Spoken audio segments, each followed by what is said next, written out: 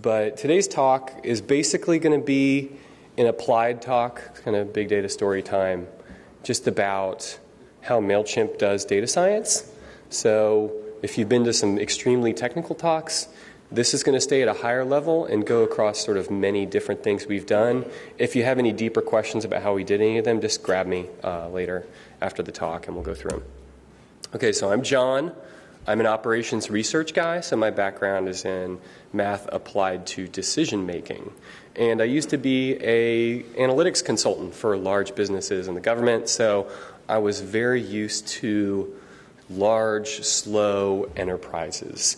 And then I showed up at MailChimp, and MailChimp was a startup. Any of y'all use MailChimp in here? Got some MailChimp users? Got a few hands? Sweet. So we're the largest email service provider in terms of users at this point. We've got about 4 million users who send marketing email through us. And the way it works is that you sign up for an account, you send mail, and then we track opens, we track clicks. If people leave your newsletter and you drop some JavaScript on your site, we can actually track where they go on your site, what they buy, et cetera. Throw that back into the application. You can segment on it. So it's sort of advanced, complicated email marketing type stuff. We send about 6 billion, maybe 7 billion emails a month at this point. And we track another couple billion events on top of that, opens, clicks, unsubscribes, abuse reports, et cetera. So we have a lot of data. In fact, a couple of our domains are in the Alexa 500, both MailChimp as well as our list management tool. And we're all in Atlanta, so we're all in the South. That's just where we ended up. Okay, so I showed up at MailChimp 2 years ago, and I met this guy. This is Greg, and he is a graphic designer. And then I met Fabio, who's also a graphic designer, and another graphic designer, and another graphic designer, and another graphic designer, and another graphic designer. And this is our apparel designer. He makes T-shirts like that. And this is the billboard that they designed above the strip club, which our office is behind. So we don't actually work at the strip club. And then we have like action figures for Freddy, our mascot. So I showed up and I just started seeing all this stuff. This is Jason, and he wrote a book on design. This is our head of UX, Aaron, who also wrote a very famous book on design called Designing for Emotion. And I met Ron, who's our art director. He designed the logo for our artificial intelligence model that I built. And I met Ben, who's our CEO, also a designer. And I quickly realized that most companies are not in the business of analytics. You come to conferences like this and you start to think, like, everyone is doing analytics all the time, and the world just runs on analytics. And that's sort of how I was thinking, being an analytics consultant. And then I showed up at MailChimp and just quickly realized, wow, the way MailChimp makes money is by having a really, really well-designed, friendly site that people love to use. Nothing to do with analytics.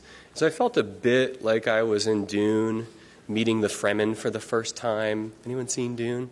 Don't watch it unless you like David Lynch.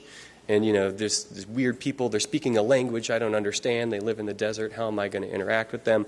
Quickly, I came to realize the way everyone talked, everything at MailChimp was about improving the product and improving the user experience of that product. So this is how I needed to think, right? And the way that folks did this, this is actually a poster that's up on the wall at work. They listen hard and they change fast. So change fast. MailChimp releases a new version every 3 to 5 weeks. If you were to ever follow our blog or subscribe to our newsletter, you just constantly get stuff from us saying, hey, we added this feature, we added this feature, we redesigned this to make it easier for y'all. And the way that MailChimp knows what to do, what do we do next, is we stay in constant conversation with our user base. So this is the listen hard part, right? We're constantly interviewing people, flying around the world and talking with folks, setting up cameras and actually sitting over their shoulder and seeing how they use the app. We do this both with our largest paid customers as well as with free users. So it doesn't matter that you're a free user with 300 people on your list. We still want to understand how are you using the app, what do you find challenging. And one of the artifacts of that are these personas that the user experience team created. So they basically created personas that are archetypes of various types of users. So we have Eliza, the PR manager, and Fred, who's kind of like the startup person who loves going through the app and finding all the cool little new stuff. We have Ada, who's the administrative assistant. A lot of our users are administrative assistants, and we'll get to why Ada is so challenging. but essentially Ada has no time because this person has been told, oh, you need to send the company newsletter on top of the million other things that you have to do for your job. So the motivation is external to the administrative assistant usually. So this becomes a challenge. We've got agency partners, so we've represented that with Mario, and then we've got our API users or our devs. I find it a little insulting that they chose the neckbeard to represent the API user, but whatever. He looks kind of cool. Okay, so then thinking about these users, what do I do as a data scientist to improve the user experience of MailChimp? What does that look like? Well, you've seen a lot of examples online of how data science is used, and it usually looks like this, right? So this is coming into MailChimp what I had an idea of data science being like, which is just kind of paint by numbers data viz. So here we've got, this is a product that was released from a popular restaurant review website. Basically, you pick a city, you pick a keyword, and all of the cities and keywords are curated. So I can pick San Francisco. Atlanta's not even here, so I find that insulting. But I pick San Francisco, I pick hipster, and it does a heat map and says, oh, hipsters are in the mission. Haha, that's funny, because we already knew that. So this doesn't really improve the user experience in any way. This just sort of flexes a little bit of data muscle, right? Sort of shows people, oh, look at the data we have, and you already knew that hipsters were in the mission, and now we showed you with a heat map and our data. Similarly here, this is a professional social network, and I've pulled up my graph here, and I can see, oh, there's me, there's Hillary Mason, we're connected. Hillary Mason exists in some cluster of other people that I'm connected to. There are some other clusters, and they're generally where I used to work or where I went to college. Is this improving my experience of the social network at all? No. Did you have to even display it as a graph? No. What are you doing here? You're flexing some kind of data muscle prior to maybe going public or asking for a round of funding. But this was my understanding of what you did with data science. But of course, this does nothing to improve the product or the user experience. So then what am I going to do? Well, I wrote down this tic-tac-toe chart of how the data science team was going to operate, which was just me when I started. So this is what I'm going to do. At this point, we've got a few other data scientists. But for now, this is me. And what I decided was we're going to help internal customers and external customers. So internal customers are other teams. External customers are our users. And we're going to help them by providing insights and capabilities. Insights are just one-off engagements that provide some sort of, report, data set, et cetera. Capabilities are tools. We're going to provide something that people can use on an ongoing basis. And right now, we spend about 20% of our time on insights and 80% on tools. That's just because if you build a capability, people can use it over and over again. It's kind of like teaching a man to fish versus giving them fish or something. So it's a lot better to build tools because folks can use them. But we spend about 20% of our time just doing one-off reports, et cetera. Maybe it's a blog post or some kind of guide that we'll put on the website. And so what I want to do in the time I have is just run really quickly through all of these corners of this grid and give you examples. And the idea here is for y'all just to walk away and understand kind of like what does data science look like in the real world for a small business that's using it that's not really an analytics business, that's something else. So I'm just going to give you examples from my day-to-day life so that you get a feel for it. Okay, this is the support team. This is where they sit. It's actually half of the company. So half of MailChimp engages in email and chat support with our users. We offer that to everyone, even free users. And they all sit in Atlanta. That way we can keep a tight sort of grip on the culture and make sure that everyone kind of engages with users in the same way. But it's become very difficult to schedule these folks. And the way it was taking place is that the support team themselves carved out a few people on support who would maintain the schedule in Excel. And I don't know if you guys can see this, but essentially each person was in a shift. They were on duty for certain times of the day. They could kind of move around their lunch break a little bit. Some people counted as a whole person, and sadly, some people counted as half a person. If they weren't fully trained, they were considered half a person, which is sad for that person. But essentially, they would maintain the schedule and sum it up at the bottom, and they'd say, okay, this is how many people we have on point, is what they called it when you were in chat, and this is what our demand is that would come out of a forecast model. If you weren't on point, you were handling emails. So that was sort of like that's how you got your sanity back, is 1 day a week everyone would handle email, and that was a little bit lighter than actually being on the front handling chat. That's very difficult. But what we realized is 2 people doing this out of support is really not the best use of their time. What is the best use of everyone's time? It's for me to build an optimization model that can actually do this. So I can actually write all this up as a linear program, and rather than type it in LaTeX for this presentation, I wrote it on a piece of paper and took a photo of it because that was quicker for me. And basically, we can represent the entire decision space as a polytope and end space, and then find a point along the boundary that actually is the optimal point for minimizing shortages of people in relation to demand. So this can be represented mathematically. We coded it up in a format called .lp, which is disgusting. It's just a bunch of inequalities. And you can throw that at a solver, and out pops a schedule. And so this is what it looks like. It says, all right, here's when you're on email. Everything gets to be on email once a week. You got to be on point if you're not on email. And it actually schedules their lunch breaks and tries to minimize shortages of chat support people. This is just a one-off engagement, and something that I've come to learn is to keep this idea of Kobayashi Maru in mind. Does everyone know what this is? Have you seen Star Trek?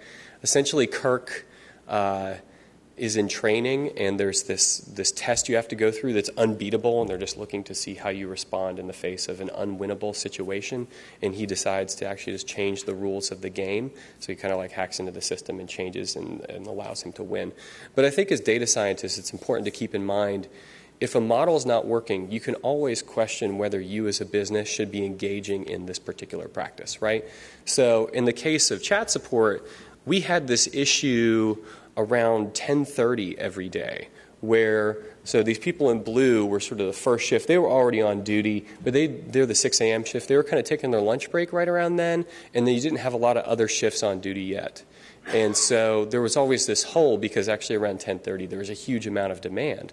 And so the model would always, it would optimize the model, but right there would often be a shortage of folks. And so one thing we have to realize is, okay, you've built a model. It solves a problem as best as it can. You still need to ask the question, do we even need to have the shifts like this? And does 10:30 really have to be a lunch break option?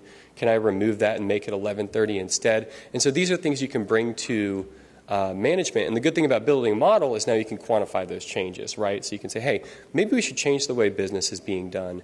And if we do, my model now tells me, this will happen. We'll get rid of this shortage. So that's something just to keep in mind when you build these models, is just because you've optimized the problem doesn't mean you can't do better by just stopping what you're doing and doing something else. Okay, external insights. Real quick, I want to get to tools. We do a lot of research for our users and actually publish that research on our blog or in various reports, and to say, hey, just so you know, you may want to engage with email marketing in this particular way based on whatever set of circumstances. So I'll give you some examples of research we've done for our external users. And the cool thing about us is we have so many users and so much data. We send to billions of unique email addresses every month. We can actually answer questions no one else can. One of those questions that we kept getting was, hey, this is my inbox here. Gmail introduced the new promotions tab. What does that mean for engagement? If you send email marketing, this was kind of scary, right? Because you had everything going into the primary tab if it wasn't going into the spam folder, and then all of a sudden Gmail relegates it to this other tab. And similarly on their app now, when you log into the Gmail app, you'll actually see a little bar that says, oh, you've got promotional email, and it'll roll it up into like a single bar. So what does this mean for engagement? Well, we can actually go into the data and figure it out, right? So we can go into our systems that store basically every record of sends, opens, clicks, et cetera, to Gmail and see what's going on. So what we have here, sorry, I'm fighting a cold.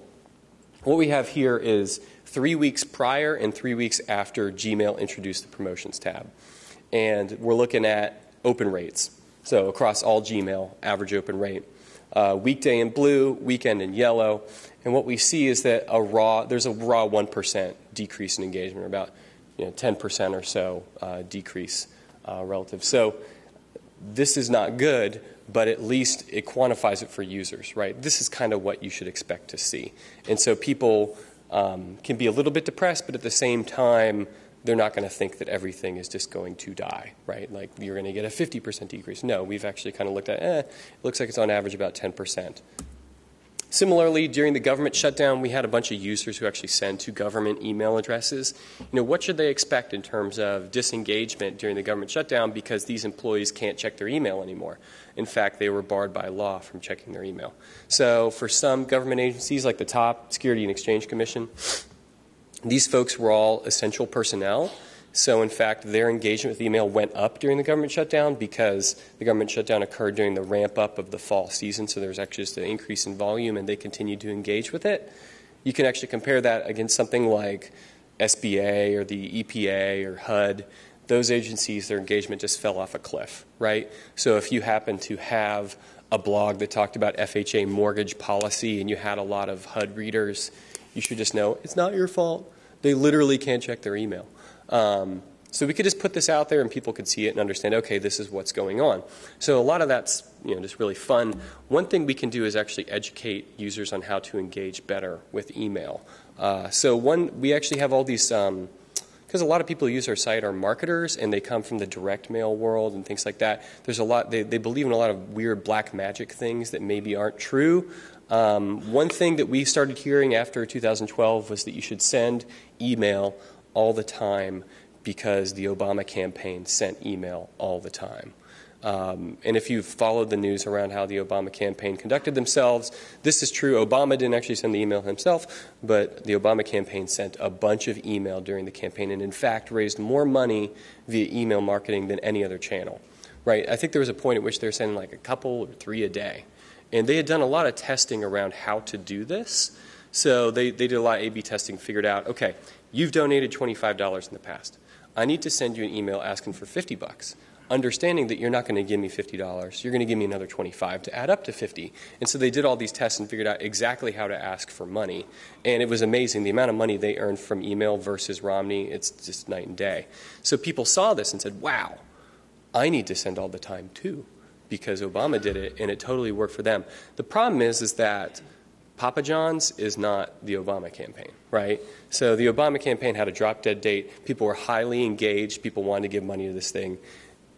Papa John's exists in a steady state, right? They're always selling pizza. There is no sense of like, you need to buy this pizza before November 2012 or else what? It's still going to be there with like the crappy banana pepper in the corner after November 2012. So there is no sense of send more right now. And in fact, we can go into the data. So this is a particular user. We can look at all of our users who have ever engaged in different send frequencies, and we can see if you change your frequency, sure enough, in every case where there's a statistically significant relationship, engagement falls off as you send more, right? So in this particular case, when they started to get around once every 3 days, we would see, okay, engagement sort of got cut in half. Here's another user, just starts to fall off as you send more. And people would say in response to this, well, that's fine. Sure, every email is going to have less engagement, but over a period, I'm actually going to get, in aggregate, more engagement. And that's all I care about. And when you hear that argument, I immediately started to think, well, this is like revenue management in hotels, right? Oh, I should decrease my prices. That's going to give me more demand, and in aggregate, I'm going to get more revenue. Well, the way those relationships work, so if we actually were to model this with some kind of linear model and then multiply through by send frequency, you get a quadratic, which you can actually optimize for frequency, right? So in this particular case, we've got total monthly clicks versus sends per month. This was for this user. So you can actually see that in aggregate versus send frequency, this quadratic relationship, you can optimize it and find, okay, for this user, there actually is a point where sending more gives you less total clicks. And it turns out for them, the max is actually once every other day. So we can do this kind of stuff for users and educate them on, hey, you're right to a point. You should send more frequently if you're sending like once a month. But then you're going to reach a point where you have way diminishing returns and you should stop there.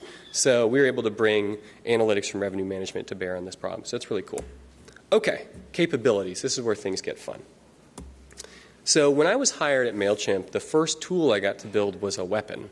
And so it's kind of like the Defense Department where they build really cool stuff and then it trickles down into other fun things for good people. So you build GPS for the military, and then eventually we'll have GPS in our phones. That's how things have worked at MailChimp. My first engagement was building a weapon to stop bad people. It ended up really helping good people, and all the tools since then have helped good people. So the first tool I had to build was for the compliance team. And the way this works is at an ESP, when you sign up, there's a compliance team that needs to vet you because we send 7 billion, 6 billion emails a month. We have a lot of users. We don't have 4 million IP addresses, so users have to share IP addresses. You can pay us for a dedicated IP if you're a large enough customer. You probably don't want to do that anyway because there's some nice effects that come out of pooling your reputation with other senders because you might send in bursty ways. You kind of want people to be sending in some steady stream, so it's kind of nice to share that IP address. But if you share it and a bad actor gets in there, they can poison the well, right? And by poison the well, I mean Gmail could block us, Hotmail could block us if they send something really terrible. So what we had was a team in place that would vet users and say, okay, you can't enter and send through us because of what you're doing. And unfortunately, the compliance team started to look a lot like this telephone pole where a user would get through and do something terrible, and we'd paper another rule on top of the telephone pole saying, hey, okay, you can't do this now, right? And so when I entered into MailChimp, I ended up doing an audit of all the ways you could enter the compliance queue, and there were just scads of them, and then various things would happen in the queue that would either get you re-enabled or disabled permanently. And one of the frightening things was that the compliance team ended up having to scale linearly with the size of our user base. So you'd have a small compliance team when we had maybe 80,000 users. Then we introduced the free plan, the forever free plan, and we started exploding. Do you really want to grow this cost center in a linear fashion with the size of your user base? That's kind of frightening. So what are we going to do? Well, I looked at some of the reasons why people were getting shut down. On one side, you had people like this, high hard bounce rate. So these are people who are sending to invalid inboxes. This is really bad. You don't send to inboxes that are invalid because that means you did not have permission to send to them. High unsub rate. So people would receive the email and say, this is bullshit, I don't want this. You also had people who were shut down because they uploaded a large list, or they asked to buy an expensive account, or they requested high volume approval. So these are people who just wanted to pay us money, right? They just wanted to give us lots of money, and we got freaked out and shut them down and said, hey, we need to vet you first, because we were scared. Why in the world do you need to send 2 million emails? Well, that's understandable, but people come to web services these days with an expectation of speed, right? I can sign up, I can pay, and I can do things immediately. And because of that, we started to get a lot of anger. So these are quotes from people who left because they were stuck in the compliance queue. Account review takes too much time. My needs is gone. Stop reviewing accounts every time they make a change. We paid for you for a service. Your service is too restrictive. Bullshit review process. I'm sending out high press releases about this time-wasting process. Google me and you would know that I am a serious marketer with influence. I'll definitely make sure everyone I know in this industry knows what a pain in the ass this was. And this person could be good. This person could be bad. I don't know their story. I just saw the quote. But what I realized was this doesn't need to happen, right? What we care about are permission, that you have permission to send to this list, and that the list is hygienic, meaning not only do you have permission to send to these people, but that the permission is recent, that you didn't get permission 10 years ago when they all dropped their business cards into a fishbowl, and now you're finally getting around to send to these email addresses, and lo and behold, they're all like MindSpring, Earthlink, and AOL. You know, that's not hygienic permission, and in fact, you could say that the permission has expired at some fuzzy point between 10 years ago and now. So how are we going to predict these things?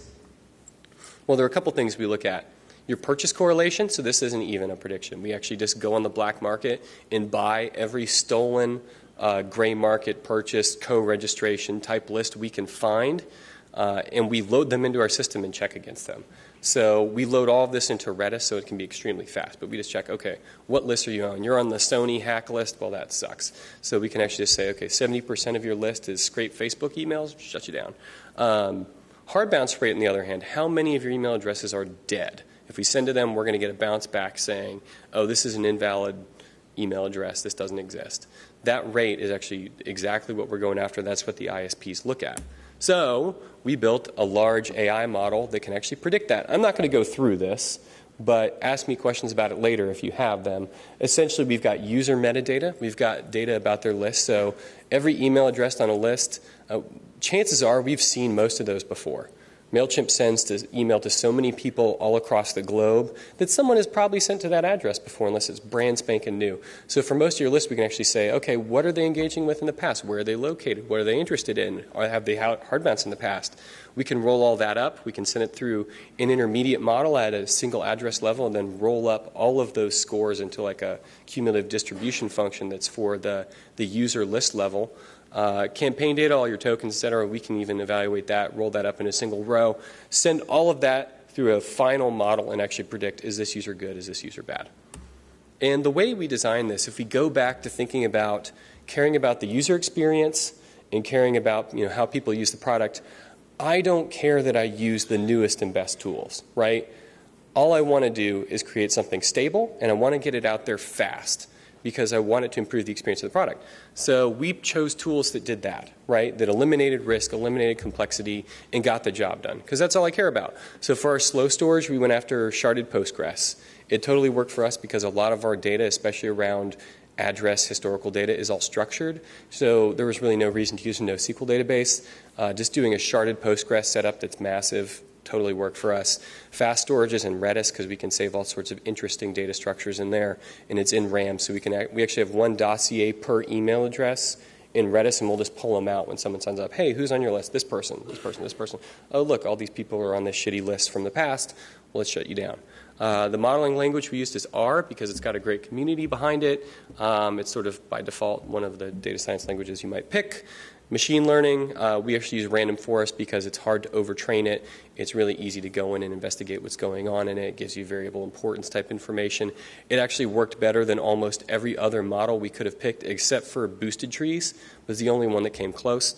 So we were very conservative. It kind of looked like a 1950s family of technologies is what we picked.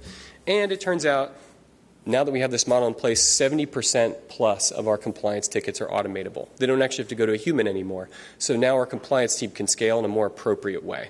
In fact, now our compliance team can be focused on the really bad actors, right? Because a lot of the people they're shutting down are not like what I'd call adversarial spammers that are trying to change their behavior to get around all of our blocks. A lot of the people they're shutting down are just people who don't know better. If you come from the direct mail marketing world, you don't need permission to mail stuff to people. You can just do it. In email, you need permission, so they might come in, not know that, go steal a list from the local chamber of commerce and start sending ads for their new real estate business, right? That's more stupid than it is malicious. Those people this model can now handle, so that's just really exciting. But now that we've built that internal capability, you've gotten all the technologies in place, this is where we can now start to help all the good users, which is what I think is just a lot of fun. So some examples of how we can use all of this new storage to help good users. Things like send time optimization, right?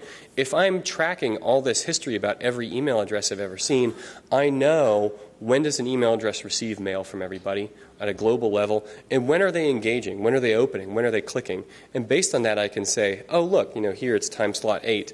This is a place where they're engaging with email, they're in their inbox, they're clicking things, and the sends are not there. So the sends came from some other time slot during the day. So this implies they had time. Now they've gone back into their inbox and they're actually checking their mail. That would be a great time to maybe have your email in there just a few minutes before that so it's at the top of the inbox so people will see it and want to engage with it. So we can actually provide this data to users now.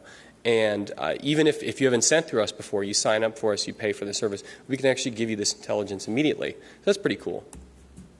We can append demographic data to email addresses. So let's say you log in and you bring a list that's got nothing on it except the email addresses, so you don't have any merge tag data. Chances are someone in the system somewhere else has already seen this email address. Maybe they have a first name associated with it on their list. We could use that first name to give back gender, even if that first name is a misspelling or fake. So the model we built can say, Verancia, probably a misspelling of Veronica, but still the model says, hey, that's female. From what we've seen, that's associated with females. Hitman. Hitman is not a real first name. The model still knows this is, like, I think it's predominantly like 80% guys that put down Hitman as their first name. It's stupid. We can also use tokens from the email address, right? So this doesn't really go into the graph so much, but we can still look at, oh, do you have GRL in your email address? If you do, you tend to be female. Do you have HN period in your email address? That tends to be the end of John and then dot before your last name. In fact, that's my name in Gmail. That tends to be male. So we can look at all those trigrams. A fun one is MOH, tends to be highly male because it's generally associated with Muhammad, and there aren't a lot of female analogs to that. So our models can look at that. The other thing they can do is go into the global store of subscription data and say, hey, what else are you subscribed to?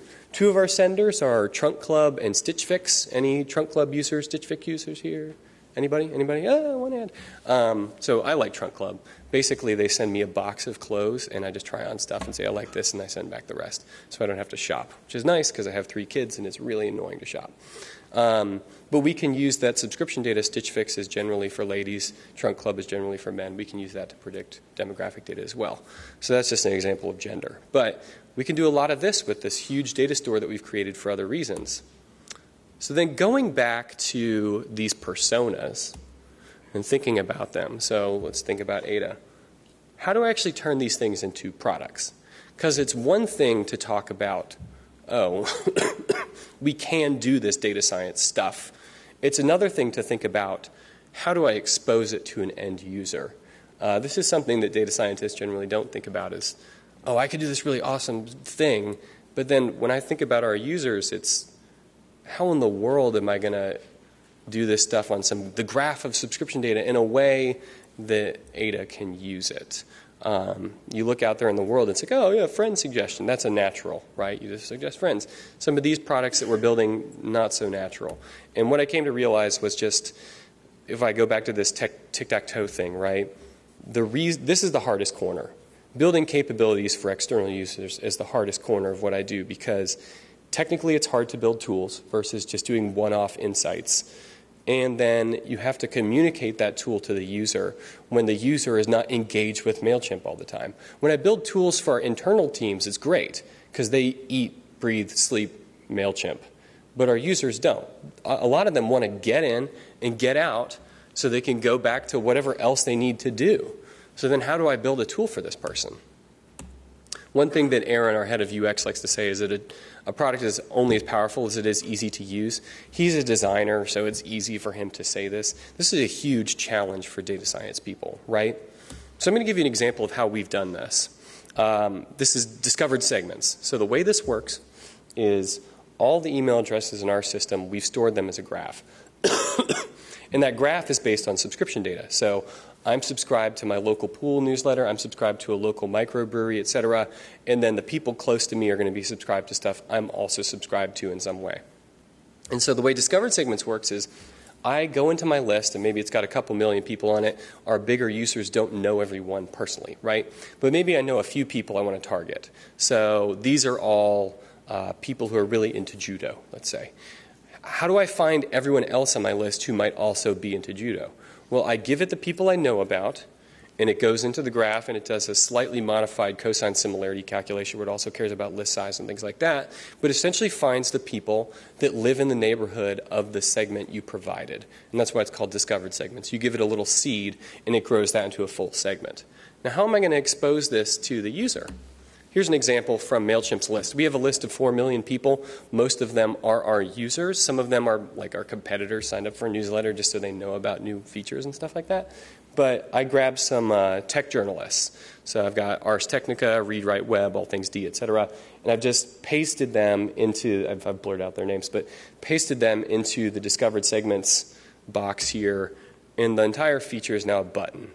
Right, so I did all this work on storing a graph and doing these amazing computations. How does it enter into the application? It's just a button, because that's all it needs to be, right? I provide a seed of email addresses, and I get back a segment, and I save it. There's no reason necessarily to show a graph like this. A graph like this exists. Wouldn't it be cool if I showed where they existed, and then here are the people who are just as close to those people as they are to each other, and that'd be awesome? It doesn't matter, right? So this is what makes the cut. If I'm improving the experience for the user, all I need is a button. And so some examples of this in action. One of them is from me. we wanted to send out a newsletter saying, hey, we've got a new product called Mandrill that sends transactional email. Transactional email will be like password reset emails, receipts, etc. Who uses this? It's people who build apps, right? So Ada does not build apps. Ada does not need to know about Mandrill. But Andre, the API user, the developer type, that's the persona that needs to know about Mandrill. How am I going to target those people, right? Well, I'm going to grab some that I know about. So maybe it's people who subscribe to Hacker Newsletter, because the guy who works for Hacker Newsletter actually works for us. Or so I can just say, hey, do you know people who are developers? Maybe grab a few email addresses, throw them at discovered segments, and say, who all on our list actually is a developer? And then I can send an email out to those people and say, hey, just so you know, Mandrill, you already know all the stuff about MailChimp. We email you once a week. Now I want to tell you about Mandrill. And this newsletter actually did twice as well as our normal ones because we didn't send it to everybody. We targeted the exact people who'd be interested in it and sent it to them. So I'm not using Discovered Segments doesn't give you email addresses you've never seen before. It gives you back email addresses on your list, but it says these are the people who will be engaged with what you're trying to say. Another example of it, this is from a retailer who sends through us.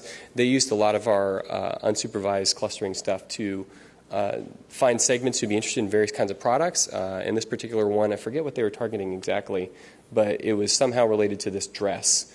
And they actually got a 200% uplift in revenue just by making sure they targeted the right group of people for that. So totally works.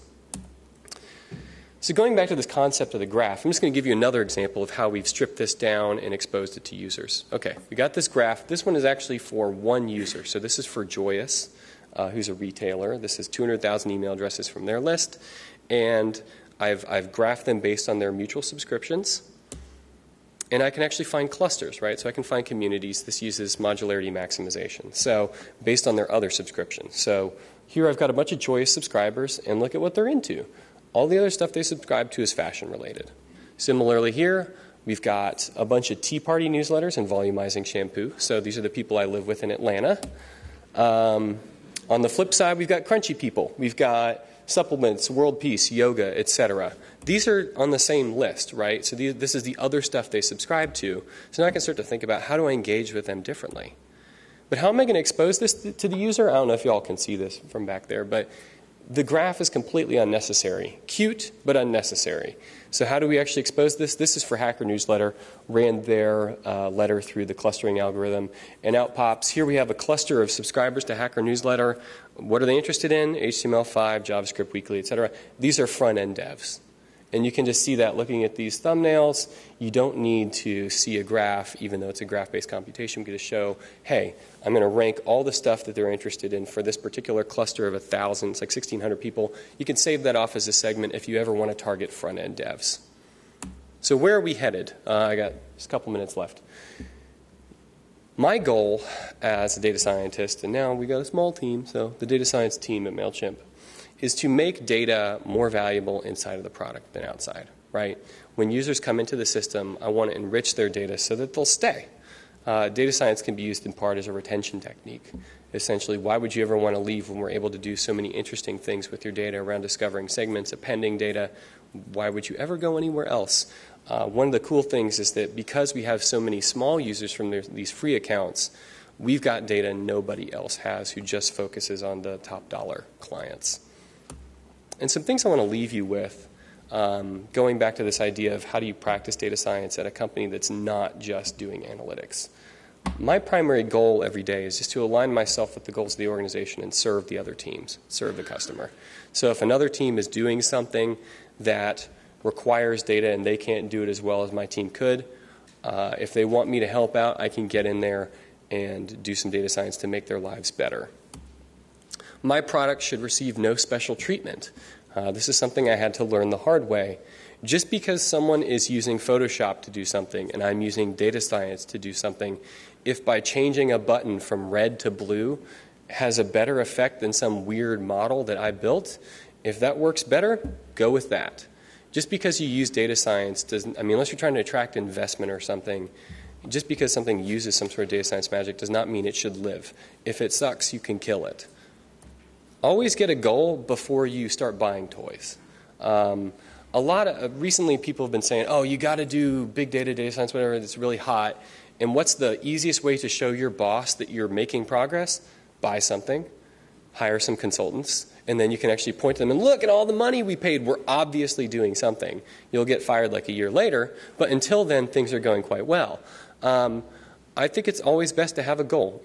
We want to build this predictive model to go after hard bounce rates. In order to do that, this is the kind of data we need. In order to store that data, well, it's structured. Let's just go shard Postgres. That's going to be reliable. It's going to be easy. So getting a goal first helps you figure out exactly what tools you're going to need. And avoid complexity.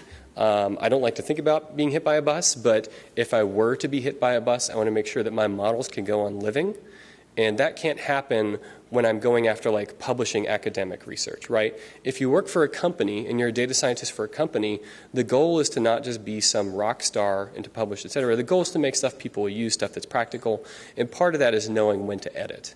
When you know, oh wow, this is really cool, but it's gonna break. I'm gonna have to retrain it constantly. You know, if you have to babysit something constantly because it's super brittle, maybe you don't build it that way. Okay, so those are just 4 things I wanted to leave you with. One last note in the few last seconds I have a book coming out, which I'm going to shill like crazy right now. It's called Data Smart. If you or anyone you love works a lot in spreadsheets and wants to understand how data science algorithms actually work, this book basically takes you through, hey, you want to build a random forest in a spreadsheet step by step so you can learn how it works? I'll take you through it. And so there's a bunch of examples of all sorts of different data science problems, like the graph-based ones we just looked at, finding communities in the graph. I do that in a spreadsheet. So not sexy, terribly practical, very informative. Anyway, thank you very much.